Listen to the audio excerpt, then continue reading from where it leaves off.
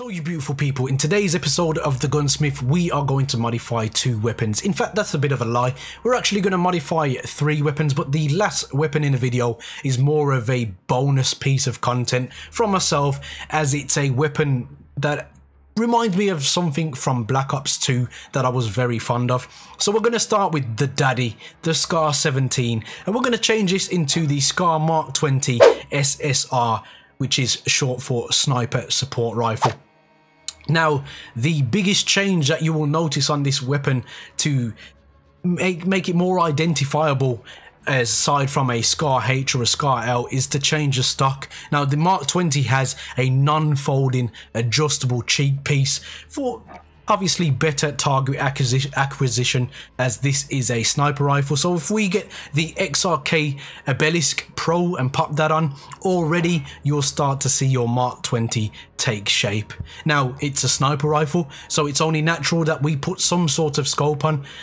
Now, we're not going to go for the traditional sniper scope here. We're going to go for the variable, because this will allow you to be slightly more aggressive in closer range fights. So it makes this weapon even more viable when you are playing Call of Duty Modern Warfare.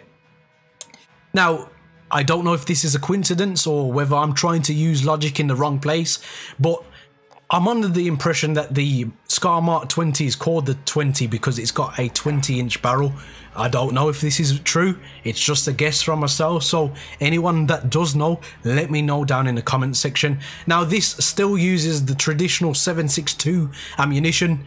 They tend to come with 10 to 20 round magazines, so we leave the standardized magazine in, as that's already got 20 rounds in.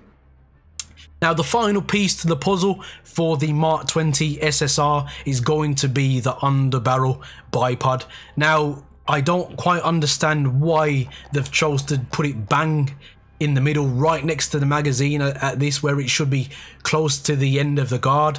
I'm not quite sure. You've seen the picture at the start of the video. That's where it really should be, but this is more of a bipod slash grip, which I have seen on this weapon, but again, it is addressed at the front of the weapon for better barrel support, basically. So I have no idea why it's there, but that is going to be the closest you will get to a Scar MK20 SSR on Call of Duty Modern Warfare. In that classic flat dark earth color that the Scar comes in, it's just a signature of this weapon, and this is definitely going to do some damage. Obviously, we're going to test this now, and you're going to want to put this weapon into semi-automatic mode. So this weapon does come with its pros and cons. We'll pop it into semi-auto, so single fire only. It's very accurate, but that's one of the cons straight away. Aiming down sight in this is you're not really going to get into a close range battle without shooting some of your bullets off the hip. I mean, you can shoot very accurately off the hip also, as you've just noticed there. Very brutal weapon though. They just rushed me there. Now, obviously the bipod will make you much more accurate, but if you shoot this quick enough, you're going to kill people very quickly. It's got a 7. It's normally a 3-shot kill.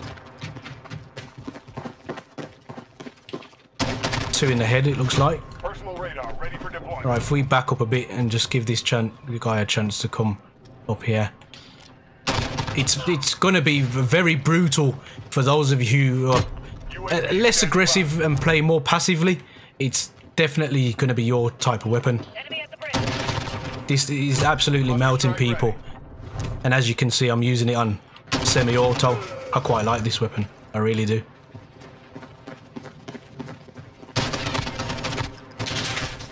Does take quite long to reload, as you've just saw there, but if you want a weapon where you can be more defensive with and pick people off, but really get the use of your trigger finger out of them, it's going to be the MK20. What a nice weapon to use. It's a shame that it aims down sight so slowly, but as you can see, people from range are getting absolutely picked off, and that is the MK20 SSR. Next up on the list is the chameleon of all weapons in Call of Duty Modern Warfare. That is the M4A1, and we're going to change this into the Colt LE6920, which is basically a M4 SOCOM, which stands for Special Operations Command.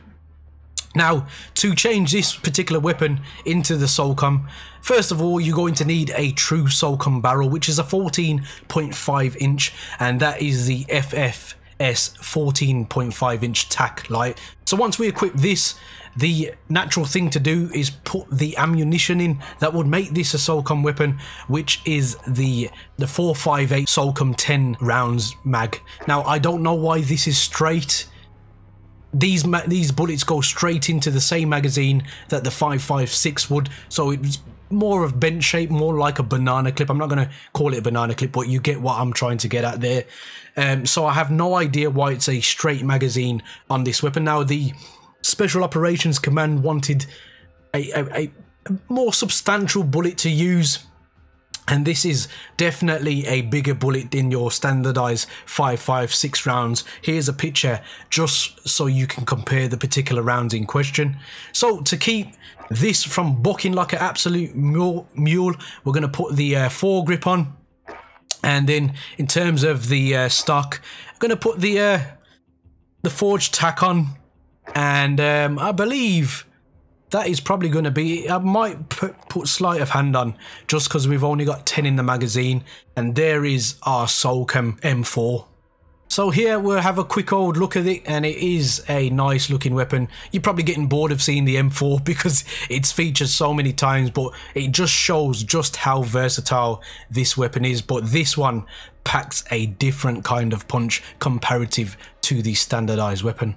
So this is more of the connoisseur's choice for the M4. The sleight of hand perk is definitely necessary as you've only got 10 in the magazine.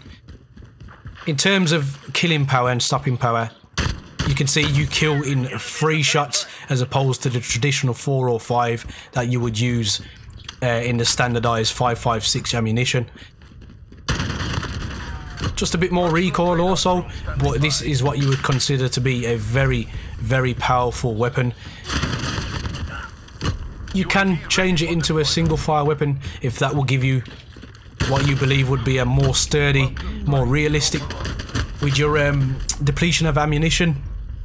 Slightly do wish that it was more that you could have, but it may be worth putting a scope on this and trying to use it more of a sniper rifle. So it's got its pros and cons. Does it excel over the standardized 556 ammunition? Probably not, but it is a nice setup to have just for something a bit different.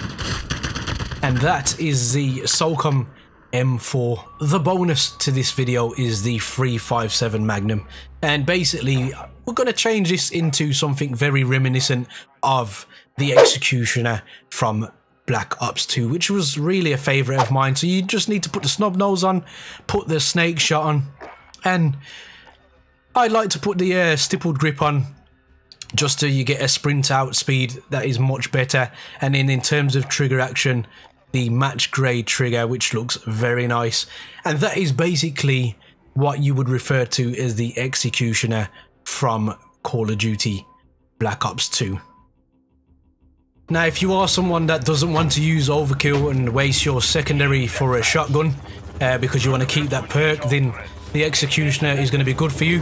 Pros: 2-shot kill or 1-shot kill in the head. The cons of the weapon: obviously the limited supply of bullets in the revolver, which is 6, and the fact that the range isn't the greatest in the world, but you can literally kill people with a 1-shot kill to the head. So if it's close quarters you're going for, this is definitely a weapon that I would highly recommend if you don't want to use a shotgun. As the range is extended, you will notice it's going to take more shots to kill people. Tends to be about 3 or 4. There's 3 there. I'm not even hitting him. That's awful shooting from me, sorry. So about 3 shots to kill, but a very, very, very dangerous and underrated weapon. And that is the Executioner. Now, what would you say was your favourite weapon out of those three? The Executioner is definitely a underdog in the situation, and it's definitely an underrated weapon in my personal opinion. If it's close quarters, indoors combat, then if you don't want to use a shotgun because you don't want to use overkill because you want EOD on, for example, because of claymores, then the Executioner is a weapon that I would definitely consider. The Scar is an absolute beast. And then the Solcum is more of a niche kind of weapon, but I'm sure it will have its fans also. So let me know down in the comment section which was your favourite build from this episode of The Gunsmith. Guys, there are many buttons you could hit, but a like and subscribe button, I hope they tickle your fancy. And as always guys, don't forget to stay on the right track. Peace.